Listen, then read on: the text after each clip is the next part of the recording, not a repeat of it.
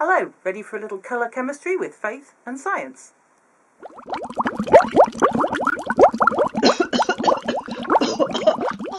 Holy smoke! Can someone open a window, please? Holy smoke! Exploring faith and science. Hello, I'm Faye, otherwise known as the Batty Boffin. Today we're going to be doing some colour experiments. So you're going to need some felt tips, just ordinary washable felt tips will be fine, and a permanent marker, so a permanent black marker here. You're also going to need some ordinary kitchen towel. Now I'm not actually going to tell you how to do this.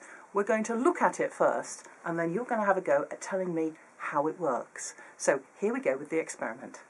So here you can see I've drawn a rainbow with my black marker, the black permanent marker. But I have to say it doesn't look much like a rainbow yet. But wait. You can use a little water. You can either sprinkle it on with your fingers, or you can use a spray bottle if you've got one of those. And in the pause, see if you can explain how this works. Just watch it for a minute.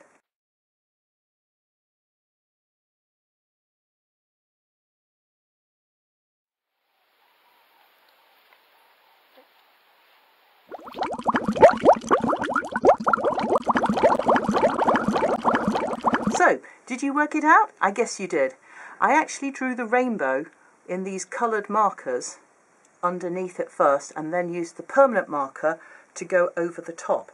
But the question is, when I sprayed it, why did only the colours run and not the black?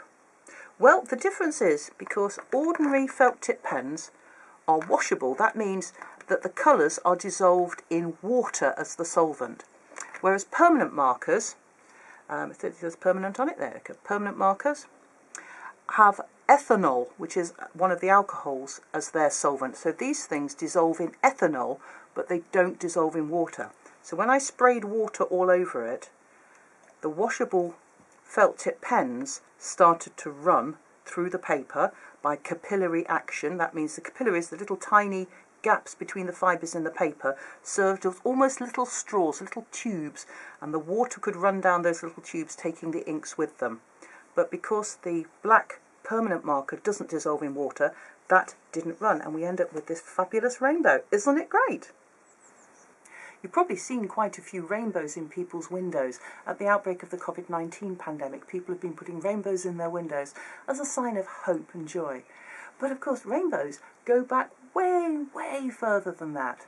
The first mention of rainbows we find is in Genesis, when after the flood, God put a rainbow in the sky as a sign of his promise to care for us always. And I think that's a great symbol. So enjoy your rainbows and put some up in the window.